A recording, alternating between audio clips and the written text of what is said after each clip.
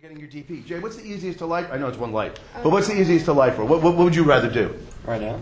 Beside what? Closest. Closest. Okay. So, who's our victim? Maybe Nick, right? So if Nick crosses, now watch. And you say, Jay, I want to go handheld. You could try it, but when Nick goes out of frame, access line, I'm not going to tell you. Where should the camera be? Here or here? I saw Shlee go. Nick, what do you think? I think the camera should be either eye level or above, tailing him.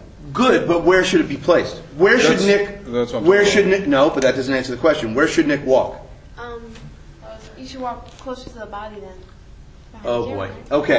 No, around the side. I'm asking for access line. Where should Jay put the camera? Don't forget he's going to cross. Watch. Watch. I'm the camera. In his hand. Nick, walk. Boom.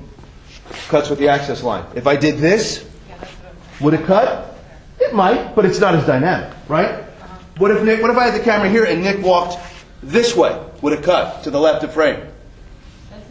No. Point of view if you want. It's camera. He's got to walk inside because it's the left. You understand? Yes, because otherwise it would break that. Camera left, audience right or stage right. Okay? All right. Trust me. Just say yes and we'll move on. Okay.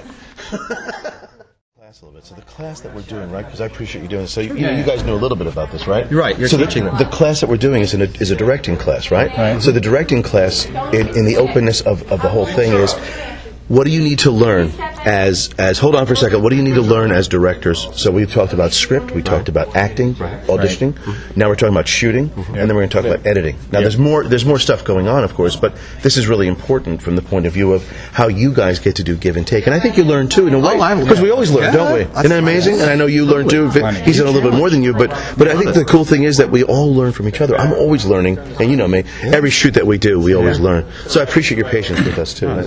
Thank you for helping me out. Okay?